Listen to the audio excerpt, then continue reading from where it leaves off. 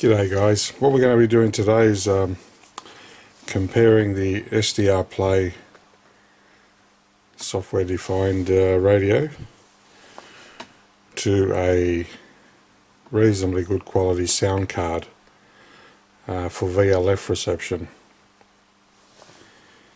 I got this SDR-Play some weeks back, and I must say I'm fairly impressed with it, considering the frequency range that it covers and the cost. It's not a bad unit really. There's some areas where it's kind of lacking a bit, but again, considering the frequency range that it covers and the price, it's pretty good value for money. Now, a couple of people have asked me what it's like on VLF frequencies, and I know that I did try it on VLF when I first got it. I just had a quick look down there, and I just noticed that there seemed to be a lot of interference and a lot of signals that aren't normally there. So it was kind of getting a little bit of overload, I think. I wasn't overly impressed with it at VLF, but anyway, today I'm going to do a quick comparison test at VLF, at the low end of the VLF range where I normally do a bit of listening. Okay, we're back again. So here's the setup. There's the SDR-Play. This is the one that I recently put into a metal case to give it a few less spurious responses. There's the power pack that's actually 12 volt to my power injector. Now that is connected to my very small E-probe antenna, which is out in the it's about 6-7 meters off the ground in the backyard. Alright, and here's the laptop. There's the what you're looking at there. I'll just go back a bit. The pencil there. So what you're looking at here is DC to 6 megahertz. This section here with all the signals is the AM broadcast band from about 500 kilohertz to about 1.7 kilohertz. And you can see all the AM stations there. Currently listening to one of those stations. Okay, what you're looking at here is a signal in Western Australia, about 3,000 kilometres from Melbourne where I am. And the signal is just there. At the moment it's about 10 dB above the noise. I can clearly hear it. Clearly hear the modulation, but it's to me that looks fairly weak. 10 dB above the noise floor is actually quite weak. Alright, now what I'll do is I'll disconnect the SDR-Play, and in its place I'll put the sound card, and we'll listen to exactly the same frequency, and we'll see how that goes. So I'll just turn the camera off and I'll come back in a second. Okay, we're back now. I've got my UR12 sound card connected. You can see the SDR-Play sitting there on top of it. I'll just remove that for a minute. Got the power injector there, power supply there, exactly the same setup as before, except now my antenna is connected to the UR12 sound card. That's connected to the laptop via USB. Now, you look at the spectrum now of funny thing about SDR Sharp is that when you first turn it on, it always presents the DC there in the middle, which is kind of annoying. I don't know how to. There might be a way around that, but I don't know how to correct that problem. But anyway, at the moment it's just giving the full view, because the sound card's 192 kilohertz, and consequently this program will show you about half of that, about 80 kilohertz of spectrum. So 80 kilohertz starting from here DC to the end of the screen here, and it does exactly, it mirrors the same thing on the other side. Immediately you can see that the signal, the spectrum, the noise floor is a lot higher, so it's obviously more sensitive. But if you look at the signals here, the signals are all sticking up, quite dramatically. Now straight away you can see here 60 kilohertz, you can see the Japanese time signal. Couldn't see that at all with the SDR-Play. 40 kilohertz, Japanese time signal, and you can see all the submarine com transmitters as well. Alright, now I'll just turn the camera off and I'll just zoom in because I'm holding the camera with one hand, makes it a little bit difficult. So I'll turn the camera off, zoom into 19.8 kilohertz, which is what we had the SDR-Play at before, and have a listen to that frequency. Okay, we're back again now. You can clearly see the 19.8 kilohertz signal that we had about between 6 and 10 dB of signal to noise ratio using the SDR-Play. We've now got 31, 32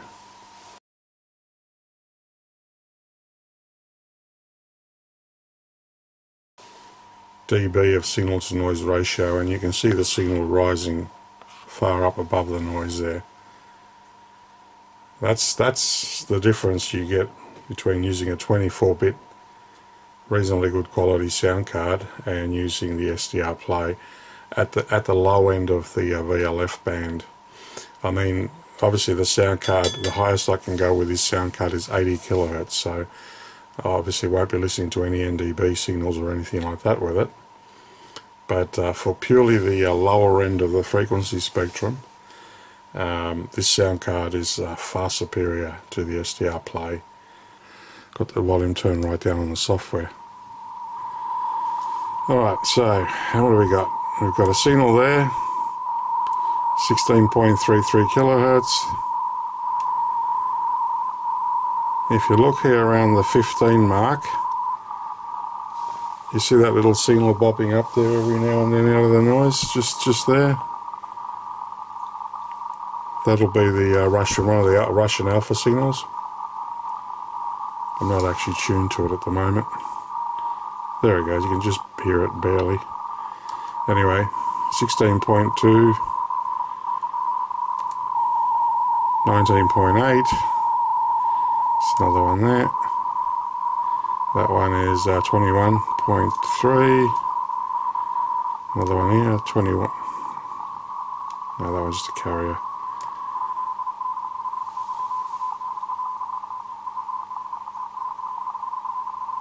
There's an interesting one. That one sounds a bit like radio teletype.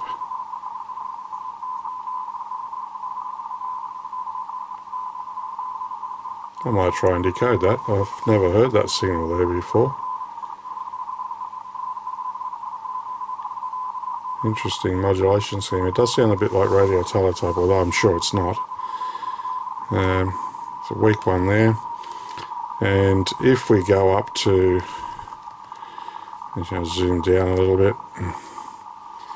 If we go to 60 kilohertz over there, I'll just zoom in a bit. You can clearly see the Japanese time signal. And at its peak, it's about 26 dB above the noise it's peaking at. There's another one at 40 kilohertz, which we'll go to look at now. Go down. Okay, there it is.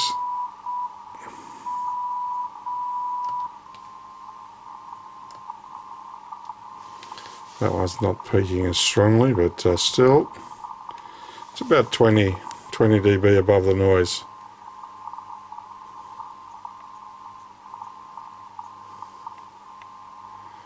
So there you have it. Audio sound card versus SDR radio. Now keep in mind, really the SDR-Play, you know, was really not designed to work down this low. It only claims to work from 100 kilohertz to 2 gigahertz, and you know, as I said before, for the money, it's an excellent receiver. It's got nice frequency coverage, fairly easy to set up. very, very sensitive. It's without doubt the most sensitive SDR that I've had as far as just raw sensitivity. In fact, sometimes it's probably too sensitive. But it is a very, very nice software-defined receiver for the price. I have to say for the price, because obviously there's much better software-defined receivers, but they do tend to cost, 3 to 4 times more. So there you have it. Just zoom back out again till I can see the DC line there. Oops. Alright, there we go. Say 5 kilohertz to 75 kilohertz. You can see all the signals bouncing around there nice and clear.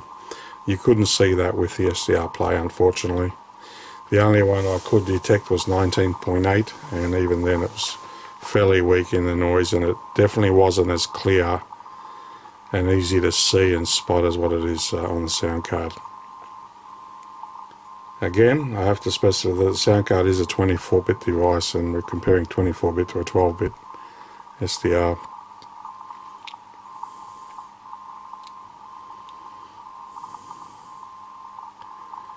There's a reasonable amount of lightning around. These orange lines you see along here are caused mainly any horizontal line is caused by lightning clashes. The vertical lines are usually caused by signals. If I was to put that in the middle of that frequency range there, select AM, you would then be able to hear the lightning crashes.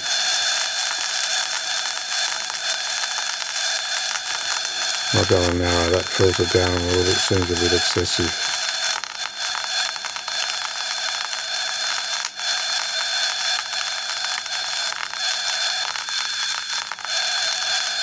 Narrow it down a bit more.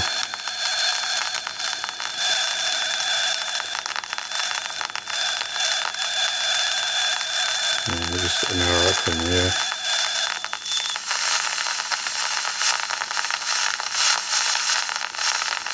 There you go, now we're listening to actual lightning crashes.